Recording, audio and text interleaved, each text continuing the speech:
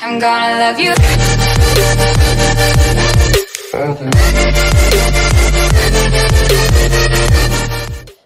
What up, guys? It's that diabetic guy Vaughn, and I want to show you guys how to do the most basic honeycomb build that you can do, just so you can kind of grasp the concept. And in later episodes, I'm going to show you guys how to kind of expand and grow that into more of a structured honeycomb build that will make it very, very difficult for anyone to kind of raid you, and if they do actually manage to raid you, make it very hard and take a lot of time and resources. So let's go ahead, let's jump on into this video and show you guys what you got to do here.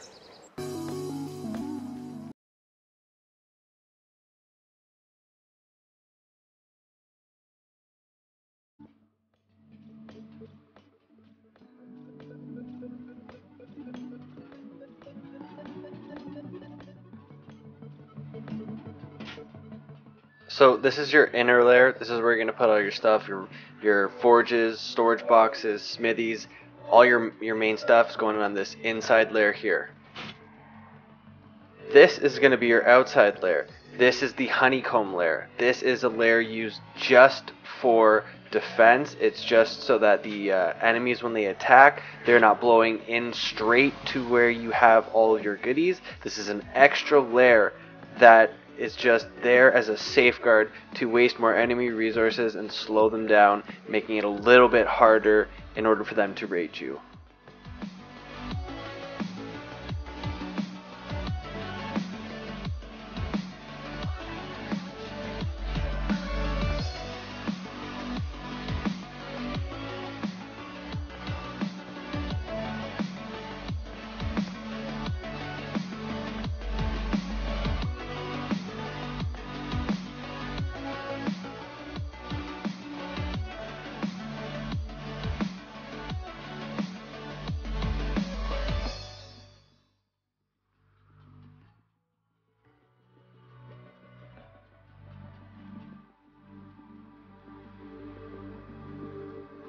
Okay, now as you can see, we have the inside layer and we have the outside layer.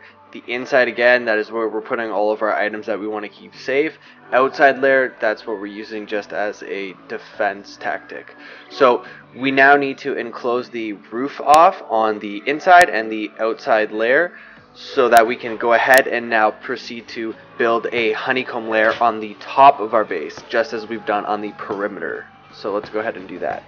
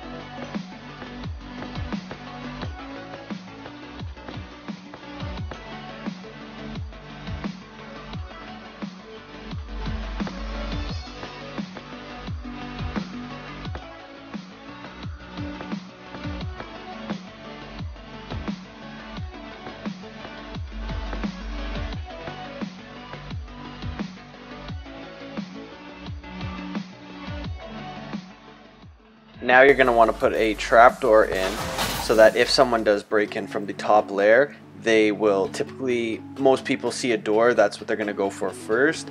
And if they do, and then they blow into that, they are going to go ahead and land in the outside portion of your honeycomb on the bottom layer, which now means that they're going to have to blow through another door just to get in, and another door just to get back out. Also, I would advise you to use a wooden ladder, not a metal ladder like I did there, because if they do blow through it, it will break the ladder, and when they go down, they will be stuck, so they're forced to blow through the outside door in order to get back out of your base.